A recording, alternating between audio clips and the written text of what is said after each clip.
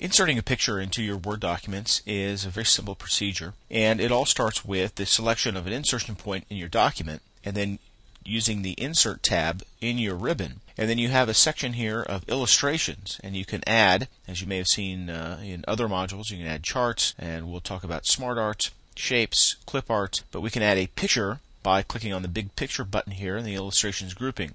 And once you do, you will get a dialog box that's just a Windows Explorer dialog box, and then you can browse around your computer to find either some sample pictures that have been included with Windows Vista in this case. Select a toucan and then just insert it. So find what you're looking for. Maybe you've imported some pictures from a digital camera or something, but wherever you go find it, that's fine. You can take really anything, a bitmap, a JPEG, a GIF file, and then select it and then insert it. And it will be inserted into your insertion point in the document. Also, immediately your Picture Tools comes up. Picture Tools is loaded into the ribbon, as you can see, and there's one tab that can help you arrange and format and modify the kind of picture, not the kind of picture, but how that picture looks in your document. So you can certainly change the contrast. And again, the live preview helps preview what the contrast is going to look like when I lighten the contrast here, or I change the brightness, or I recolor. Maybe I want to set it to sepia tone. There we go. And then notice when I select the picture, I have these handles around the sides of the picture, so I can easily resize the picture if I want to. Just click and drag, and the picture will be resized.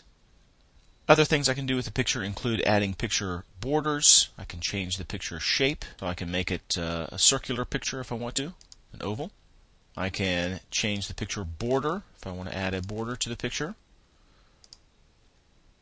And there we go, there's our border.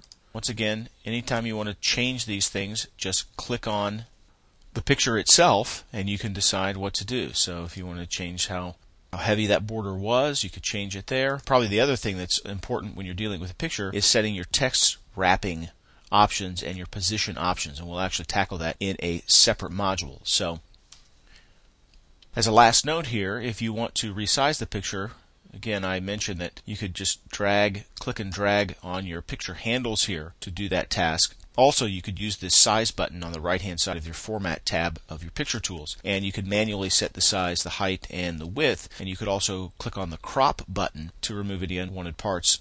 You get these crop handles that you can then use to click and drag, and you have more of a free-form cropping ability to do that, to once again crop your picture. So lots of things you can do with the picture, obviously, and the ribbon makes it easy to kind of experiment around and change your styles, change your brightness, change the size, and make you a wizard at adding pictures.